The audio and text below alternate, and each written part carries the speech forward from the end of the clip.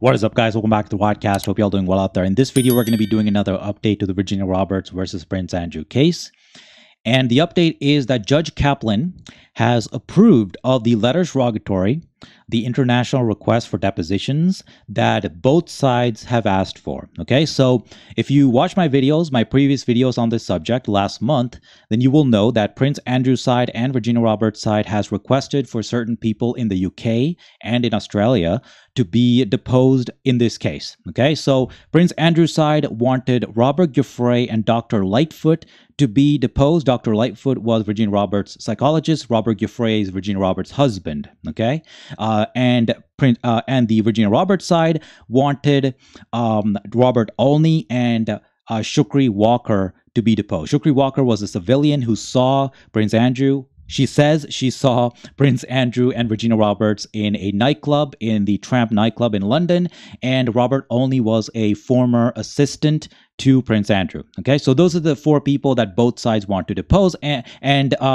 the letters rogatory have been sent out. Those are the letters requesting a national court in America, asking the authorities in the UK and also in Australia, the central judicial authorities there, to allow for these depositions to take place. Okay, so I find this surprising that this happened so quickly because, like I mentioned in my last video, I thought that both sides would oppose each other's requests because some of these, the Prince Andrew request definitely violates some testimonial privileges, like the spousal privilege and also the doctor-patient confidentiality privilege. So I figured that Virginia Roberts' lawyers would try to block these letters rogatory, but for some reason they didn't do that. They didn't file any motions. I'm surprised by that. So we'll talk about that at the end. But first, let's look at what we're talking about here. So this is the first request. This is the request this has been signed off by Judge Kaplan right here. Okay, so this was the request by the Virginia Roberts side to have Robert Olney deposed in relation to this case. So Robert Ashton Olney, located in this address in the UK, in England, and this will be delivered to the court by Sigrid McCauley. Their representative in London is David Hunt. But basically, the American court is the court in New York. The district court in New York is asking the senior master of the Queen's Bench Division to facilitate this request under the Hague Convention and also the Evidence Act of 1975 and other international treaties and agreements that we have. So it's a basic concept for both of these. So this one is the request for deposition of Robert Olney, and we already talked about what the questions they want to ask him are, and they have to do with Prince Andrew's relationship with Jeffrey Epstein, obviously, and Ghislaine Maxwell, and any communications with Jeffrey Epstein and the plaintiff.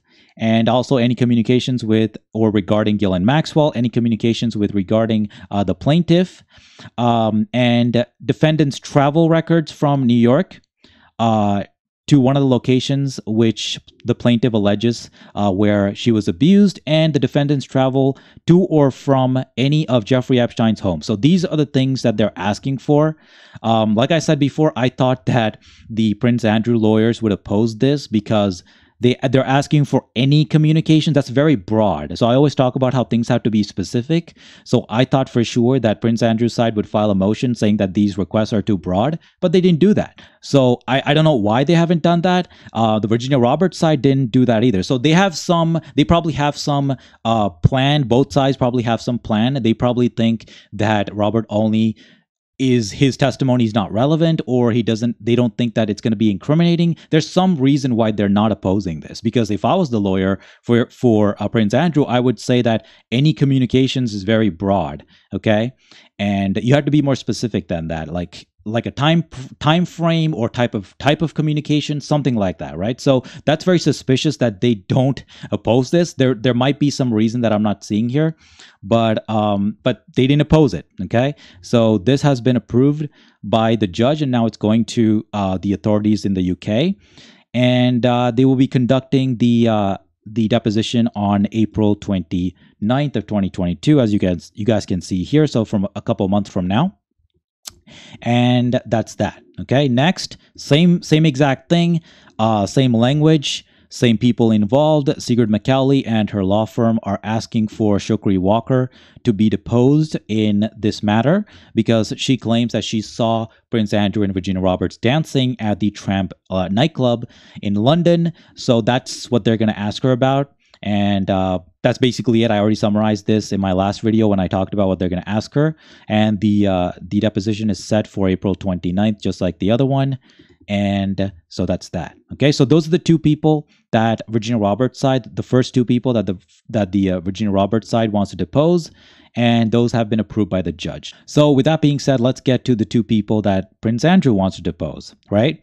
And those two people, as we discussed in our last video, are Dr. Lightfoot and also Robert Giuffre. So first, Robert Giuffre. So Judge Kaplan has signed off on this, just like with the other two. Andrew Brettler is the one who's going to be facilitating this, and they're asking the Attorney General, I believe. Yes. The Secretary to the Attorney General's Department of the Commonwealth of Australia and appropriate judicial authorities under the Hague Convention and other treaties. They're asking for these letters rogatory to be facilitated for these depositions to take place through the through the Attorney General's office in Australia. The sender is Lewis Kaplan, and the receiver is the central authority of the requested state, which is Australia. And Andrew Brettler is the one who's facilitating the communications and documents between the two courts. And Andrew Brettler is asking for the deposition of Robert Giuffre and for him to be asked about certain communications that he had with Virginia Roberts, and to ask him about the relationship between Virginia Roberts and Epstein and Maxwell, and all the claims that she has made against Prince Andrew, and household finances, and a whole bunch of other stuff like this. So this is where I thought that that Virginia Roberts' side would oppose this, because Prince Andrew's side is asking for some private communications between husband and wife. And as I mentioned in my last video, this is one of the testimonial privileges, one of the first testimonial privileges that were afforded to people. And the most important testimonial privilege is the spousal privilege. Basically, if you're married, if the marriage is valid, then a lot of private communications, with some small exceptions, are protected by the spousal privilege. That means that the courts nor the government can interfere with the communications, private communications between husband and wife, or between wife and wife, whatever the partners are. The spousal privilege is pretty sacred in Western civilization. For the most part, the court does not pry into marital affairs of people unless there's a crime going on, unless there's some other public interest at hand. But other than that, they don't pry into it. So I'm very surprised that Virginia Roberts' side did not oppose this, because some of this information could be considered protected under the spousal privilege. But nevertheless, they didn't oppose it. So most likely because if I had to guess, the reason is because they know that Robert Giuffre is not going to divulge any information about Virginia Roberts that might be damaging, or that might just be private, right? Private information that the court does not, or the public does not have a right to know. So Robert Giuffre probably has a lawyer himself. So I'm guessing the reason they didn't oppose this is because they know that Robert Giuffre is not going to give any private information that's protected to the people who are taking the deposition in Australia, right? That's the only conclusion I can come to. But who knows? I don't know why Virginia Roberts' side didn't oppose this, because this is I definitely thought that there will be a motion opposing this letter rogatory for Robert Giuffre, citing the spousal privilege, saying that Robert Giuffre cannot give testimony that was private between Virginia Roberts and himself. They were married for, I believe, more than a decade now. So yeah, so some of this is definitely protected under that privilege. So I don't know what the laws in Australia are, but I'm sure there's a law to protect that privilege, because Australia is based on Anglo-Saxon jurisprudence as well, because Australia used to be a colony or a prison colony of Britain or something. I'm not sure about the history of Australia, so I apologize. I know a lot of British history and American history, but I do not know Australian history. Anyways, let's get to Dr. Lightfoot now. So this is another privilege that they're trying to break. So it's the same thing. This person is also in Australia. So it's the Attorney General's office that they're asking for in Australia to facilitate this deposition for them. And the person that's being deposed here is Dr. Judith Lightfoot, who was the psychologist or psychotherapist for Virginia Roberts back in the day when this stuff was going on, after this stuff happened, and she went to a psychologist.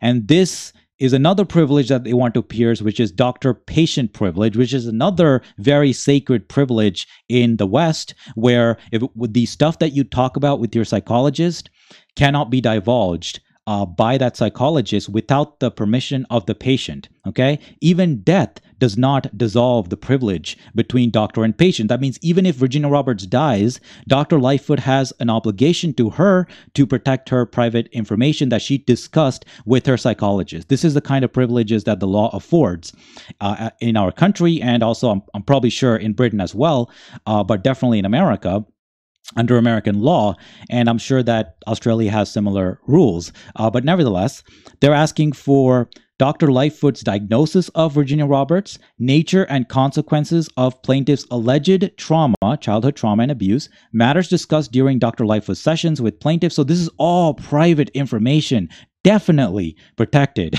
by the doctor-patient confidentiality privilege. But nevertheless, they're asking for it. So I thought for sure, 100%, that Virginia Roberts' side would oppose this, right? But they didn't. So that means that they probably know that Dr. Lightfoot is not going to give out any privileged information to the person taking the deposition. That's my only conclusion I can draw, right?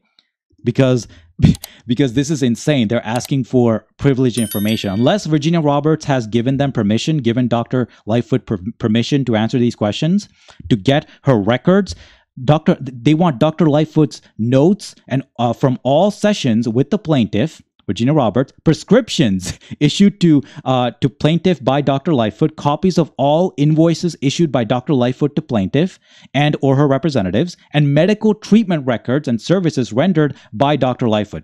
All of this stuff is protected by the doctor-patient confidentiality privilege. So that's why I was like 100% sure that they would oppose this. But the only reason that I can think of that they're not opposing is because they know that Dr. Lightfoot is not going to give any of this stuff over to the people in Australia who are going to be doing this deposition, right? Because this is all protected information, at least under American law, okay? So unless I'm missing something here, they know that these people will not give any privileged information. They shouldn't.